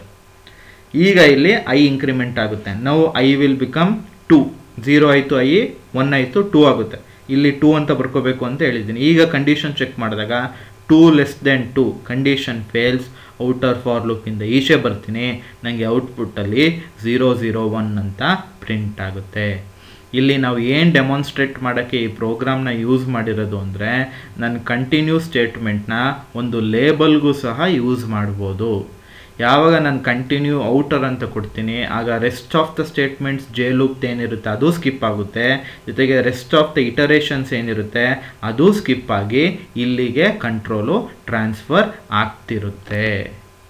So this is all you need to remember with respect to continue statement. So continue ಸ್ಟೇಟ್ಮೆಂಟ್ನ ಏನಕ್ಕೆ ಯೂಸ್ ಮಾಡ್ತೀನಿ ಅಂದರೆ, ನಾನು ಫಾರ್ ಲೂಪ್ ಎಕ್ಸಿಕ್ಯೂಟ್ ಮಾಡಬೇಕಾದ್ರೆ ಯಾವುದಾದ್ರೂ ಒಂದು ಕಂಡೀಷನ್ ಟ್ರೂ ಆದಾಗ ರೆಸ್ಟ್ ಆಫ್ ದ ಸ್ಟೇಟ್ಮೆಂಟ್ಸ್ ಏನಾದರೂ ಸ್ಕಿಪ್ ಮಾಡಬೇಕು ಆ ಪರ್ಟಿಕ್ಯುಲರ್ ಇಟರೇಷನ್ಗೆ ಅಂದರೆ ಆವಾಗ ಕಂಟಿನ್ಯೂನ ಯೂಸ್ ಮಾಡ್ತೀನಿ. ಕಂಟಿನ್ಯೂ ಯೂಸ್ ಮಾಡಿದಾಗ ರೆಸ್ಟ್ ಆಫ್ ದ ಸ್ಟೇಟ್ಮೆಂಟ್ ಆ ಇಟರೇಷನ್ಗೆ ಸ್ಕಿಪ್ ಆಗಿ ನೆಕ್ಸ್ಟ್ ಇಟರೇಷನ್ನ ಕಂಟಿನ್ಯೂ ಮಾಡಿಕೊಳ್ಳುತ್ತೆ. ಅದು ಯಾವ ರೀತಿ ಎಕ್ಸಿಕ್ಯೂಟ್ ಆಗುತ್ತೆ ಅನ್ನೋದನ್ನ we went through the understanding of continue using these two Java program examples. So ಇದ್ರದ್ದು ಔಟ್ಪುಟ್ಟು ಇದು ಒಂದು ಲೇಬಲ್ನೇ ಕಂಟಿನ್ಯೂ ಮಾಡೋದು ಹೆಂಗೆ ಅಂತ ತೋರಿಸ್ಕೊಟ್ಟೆ. ಇಲ್ಲಿ ಐ 10 ಬದಲು ಇದು ಐ ಲೆಸ್ ದೆನ್ 10 ಬದಲು ಐ ಲೆಸ್ ದೆನ್ 2 ಅಂತ ಚೇಂಜ್ ಮಾಡ್ಕೋಬೇಕು. ಆವಾಗಲೇ ನಿಮ್ಮದು ಔಟ್ಪುಟ್ಟು 001 ಬರೋದು. So this completes 2 jump statements. ಮೊದಲನೇ ಜಂಪ್ ಸ್ಟೇಟ್ಮೆಂಟ್ ಬಂದು break. It had 3 uses. One use was to come out of for loop or come out of for each loop. Another use was to break the innermost for loop. The last use was using it as civilized form of break or go to. Next continue ಬಂದಾಗ ಈಗ ತಾನೇ continue ಹೆಂಗೆ work ಆಗುತ್ತೆ continue ಮೇಲೆ ಎಕ್ಸಾಂಪಲ್ಸ್ನ ಅರ್ಥ ಮಾಡ್ಕೊಂಡ್ವಿ. So the last jump statement we should see is return statement. Return ಹೆಂಗೆ work ಆಗುತ್ತೆ ಅಂತ ಆಗಲೇ ನಿಮಗೆ ಗೊತ್ತು. ಈಗ ನಾನೊಂದು ಮೇನ್ ಫಂಕ್ಷನ್ ಬರೀತಾ ಇದ್ದರೆ ಮೇನ್ ಫಂಕ್ಷನಲ್ಲಿ ಯಾವುದೋ ಫಂಕ್ಷನ್ನ ಕಾಲ್ ಮಾಡ್ತೀನಿ. ಆ ಫಂಕ್ಷನ್ ಕಾಲ್ ಆದಾಗ ಆ ಯೂಸರ್ ಡಿಫೈನ್ಡ್ ಫಂಕ್ಷನ್ ಕಾಲ್ ಆಗುತ್ತೆ. ಆ ಯೂಸರ್ ಡಿಫೈನ್ಡ್ ಫಂಕ್ಷನ್ ಎಲ್ಲ ಎಕ್ಸಿಕ್ಯೂಷನ್ ಆದಮೇಲೆ ನಾನು ವಾಪಸ್ ಮೇನ್ ಫಂಕ್ಷನ್ಗೆ ಹೋಗಬೇಕು ಅಂದರೆ ಒಂದು ರಿಟರ್ನ್ ಅಂತ statement ಬರೆದಿರ್ತೀನಿ user defined ಫಂಕ್ಷನಲ್ಲಿ. So ನಾನೇನಾದ್ರು user defined ಫಂಕ್ಷನಲ್ಲಿ ಒಂದು ರಿಟರ್ನ್ ಸ್ಟೇಟ್ಮೆಂಟ್ ಬರೆದಿದ್ರೆ ಅಲ್ಲಿಂದ ನಾನು ಮೇನ್ ಫಂಕ್ಷನ್ಗೆ ರಿಟರ್ನ್ ಆಗ್ತೀನಿ. So that means if I right A return statement in user defined function then I will return back to the main function. ಆವಾಗ ನಾನು main ಫಂಕ್ಷನ್ಗೆ return ಆಗ್ತೀನಿ. Suppose if I right A return statement in my main function, ನನ್ನ main ಫಂಕ್ಷನಲ್ಲೇ ಒಂದು return statement ಏನಾದರೂ ಬರೆದು ಬಿಟ್ಟರೆ then I will return to the Java virtual ಮಿಷಿನ್ಗೆ return ಆಗ್ತೀನಿ. ಯೂಸರ್ ಡಿಫೈನ್ಡ್ ಫಂಕ್ಷನ್ ಅಲ್ಲಿ ರಿಟರ್ನ್ ಸ್ಟೇಟ್ಮೆಂಟ್ ಬರೆದ್ರೆ ಮೇನ್ ಫಂಕ್ಷನ್ಗೆ ರಿಟರ್ನ್ ಆಗ್ತೀನಿ. ಬಟ್ ಮೇನ್ ಫಂಕ್ಷನ್ ಅಲ್ಲೇ return statement ಬರೆದ್ಬಿಟ್ರೆ then I will return to the Java virtual machine. ಆವಾಗ ನಾನು ಜಾವಾ ವರ್ಚುವಲ್ ಮಿಷಿನ್ಗೆ ರಿಟರ್ನ್ ಆಗ್ತೀನಿ. ಅದನ್ನೇ ಇಲ್ಲಿ ಡೆಫಿನೇಷನ್ ಅಲ್ಲಿ ಬರೆದಿರೋದು. If you return from A user defined function it returns to the main function. But if you return from A main function then it will return to A Java virtual machine. ಅದು ಯಾವ ರೀತಿ ಆಗುತ್ತೆ ಅಂತ ಈ Java program ಮುಖಾಂತರ ಅರ್ಥ ಮಾಡ್ಕೊಳ್ಳೋದಾ. So ಇಲ್ಲಿ ಒಂದು ಕ್ಲಾಸ್ ಬರೆದಿದ್ದೀನಿ, ರಿಟರ್ನ್ ಅಂತ ಕ್ಲಾಸ್ ನೇಮು. ಕ್ಲಾಸ್ ಡೆಫಿನೇಷನ್ ಇಲ್ಲಿ ಸ್ಟಾರ್ಟ್ ಆಗ್ತಾ ಇದೆ, ಕ್ಲಾಸ್ ಡೆಫಿನೇಷನ್ ಇಲ್ಲಿ ಎಂಡ್ ಆಗಿದೆ. ಇದು ನಂದು main function.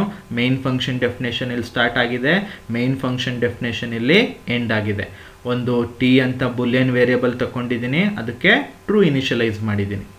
So next life is A challenge meet it ಅನ್ನೋದು ಔಟ್ಪುಟ್ ಸ್ಕ್ರೀನಲ್ಲಿ ಪ್ರಿಂಟ್ ಆಗುತ್ತೆ. System dot out dot print L N life is A challenge meet it ಅನ್ನೋದು ಪ್ರಿಂಟ್ ಆಗುತ್ತೆ. ನೆಕ್ಸ್ಟ್ ಕಂಡೀಷನ್ ಚೆಕ್ ಮಾಡ್ತೀನಿ. If of T, ಈ T ಅನ್ನೋ Boolean ವೇರಿಯಬಲ್ಗೆ ಏನು assign ಮಾಡಿದ್ದೀನಿ, true. So ಈ ಕಂಡೀಷನ್ನು ಇವ್ಯಾಲ್ಯೂಯೇಟ್ ಆದಾಗ ಟ್ರೂ ಅಂತ ರಿಸಲ್ಟ್ ಕೊಡುತ್ತೆ. ಯಾವಾಗ ಕಂಡೀಷನ್ ಟ್ರೂ ಆಗುತ್ತೆ ಆವಾಗ ಈ ಫಾಲೋಯಿಂಗ್ ಸ್ಟೇಟ್ಮೆಂಟ್ ಎಕ್ಸಿಕ್ಯೂಟ್ ಆಗುತ್ತೆ. ಏನು ಫಾಲೋಯಿಂಗ್ ಸ್ಟೇಟ್ಮೆಂಟು, ರಿಟರ್ನ್. ಸೊ ಈ ರಿಟರ್ನ್ ಕೊಟ್ಟಾಗ it will return to the Java virtual ಮಿಷಿನ್ಗೆ return ಆಗುತ್ತೆ. So it want print life is A goal achieve it ಅನ್ನೋದನ್ನ ಪ್ರಿಂಟ್ ಮಾಡಲ್ಲ, ಬಿಕಾಸ್ ಇಲ್ಲೇ ಕಂಡೀಷನ್ ಟ್ರೂ ಆಗಿ ಜಾವಾ ವರ್ಚುವಲ್ ಮಿಷನ್ಗೆ ರಿಟರ್ನ್ ಆಗಿಬಿಡ್ತೀನಿ. ಸೊ ನಂದು output ಸ್ಕ್ರೀನಲ್ಲಿ life is A challenge meet it ಅನ್ನೋದು ಮಾತ್ರ print ಆಗುತ್ತೆ. This is how you can make use of A return statement. ಈ ಥರ ನಾನು ರಿಟರ್ನ್ ಸ್ಟೇಟ್ಮೆಂಟ್ನ ಯೂಸ್ ಮಾಡ್ಕೋಬೋದು. So this completes your jump statements. ನಿಮ್ಮದು ಜಂಪ್ ಸ್ಟೇಟ್ಮೆಂಟ್ಸು ಇವಾಗ ಕಂಪ್ಲೀಟ್ ಆಯಿತು. We saw 3 types of jump statements. They were break, continue and return. ಈ 3 type of jump statements ಹೆಂಗೆ work ಆಗುತ್ತೆ, ಅದರ ಡೆಫಿನೇಷನ್ ಏನು, ಸಿಂಟ್ಯಾಕ್ಸ್ ಏನು, ಅದ್ರ ಮೇಲೆ ಜಾವಾ ಪ್ರೋಗ್ರಾಮ್ಸ್ನ ಡೀಟೇಲ್ ಆಗಿ ಅರ್ಥ ಮಾಡ್ಕೊಂಡ್ವಿ. Now we shall have a small recap of what all the topics we covered. ಏನೇನು ಟಾಪಿಕ್ಸ್ಗಳನ್ನ ಕವರ್ ಮಾಡಿದ್ವಿ ಅನ್ನೋದ್ರ ಮೇಲೆ ಒಂದು ಸ್ಮಾಲ್ ರೀಕ್ಯಾಪ್ ತಗೊಳ್ಳೋದು.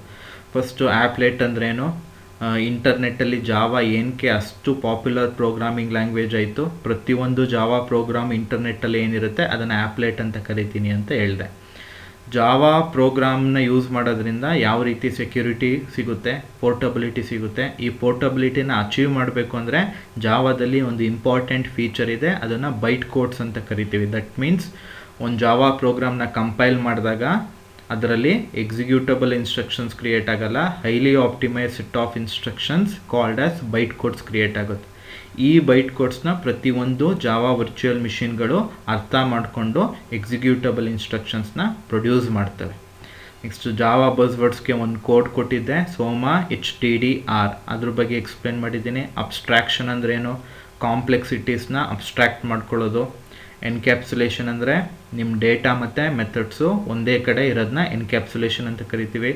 ಕೋಡ್ ಡೂಪ್ಲಿಕೇಶನು, ರಿಡಂಡೆನ್ಸಿನ ತಡೆಯೋಕ್ಕೆ ಇನ್ನರಿಟೆನ್ಸ್ ಯೂಸ್ ಮಾಡ್ತೀವಿ. ಸಬ್ ಕ್ಲಾಸು, ಸೂಪರ್ ಕ್ಲಾಸಲ್ಲಿರೋ ಫೀಚರ್ಸ್ನ ಇನ್ನರಿಟ್ ಮಾಡ್ಕೋಬೋದು. ಪಾಲಿಮಾರ್ಫಿಸಮ್ ಅಂದರೆ 2-3 ಮೆಥಡ್ಸ್ಗೆ ಸೇಮ್ ನೇಮ್ ಇದ್ದರೆ ಪಾಲಿಮಾರ್ಫಿಸಮ್ ಅಂತ ಕರಿತೀವಿ, ಪ್ರೊವೈಡೆಡ್ ಆ ಮೆಥಡ್ಸ್ಗೆ ನಂಬರ್ ಆಫ್ ಪ್ಯಾರಾಮೀಟರ್ಸ್ ಬೇರೆ ಇರಬೇಕು, ಇಲ್ಲ ಡೇಟಾ ಟೈಪ್ ಆಫ್ ಪ್ಯಾರಾಮೀಟರ್ಸು ಬೇರೆ ಇರಬೇಕು. ಜಾವಾ ಪ್ರೋಗ್ರಾಮ್ಗಳು, ಸ್ಯಾಂಪಲ್ ಜಾವಾ ಪ್ರೋಗ್ರಾಮ್ ಎಕ್ಸ್ಪ್ಲೇನ್ ಮಾಡಿದೆ. ಒಂದು ಜಾವಾ ಪ್ರೋಗ್ರಾಮ್ನ ಕ್ರಿಯೇಟ್ ಮಾಡೋದು ಹೆಂಗೆ, ಪಬ್ಲಿಕ್ ಅಂದ್ರೇನು, ಸ್ಟ್ಯಾಟಿಕ್ ಅಂದ್ರೇನು, ಅದ್ರ ಬಗ್ಗೆ ಎಲ್ಲ ಎಕ್ಸ್ಪ್ಲೇನ್ ಮಾಡಿದ್ದೀನಿ. System dot out dot print L N ಅಂದ್ರೇನು, ಅದ್ರ ಬಗ್ಗೆ ಎಕ್ಸ್ಪ್ಲೇನ್ ಮಾಡಿದ್ದೀನಿ.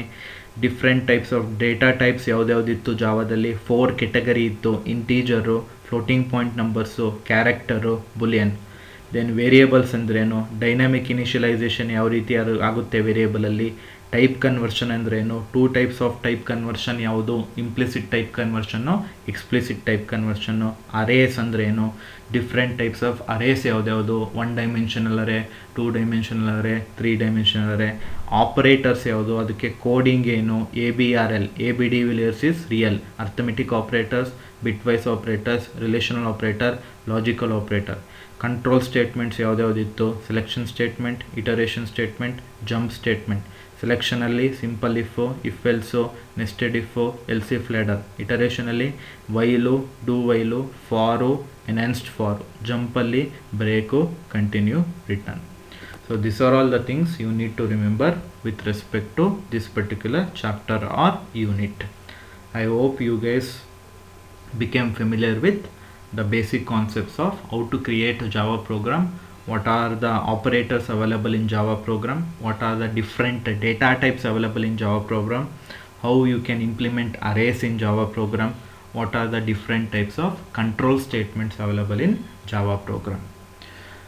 Utilize your time properly and make sure you watch the video properly and take notes of the video by looking into the content given in the slides ಅಲ್ಲಿ ಏನೇನು content ಕೊಟ್ಟಿದ್ದೀನಿ, go through those content, make a note of those content in your class notes, and also watch your video, watch the video given to you people with complete concentration. If there are any doubts, you can ping me.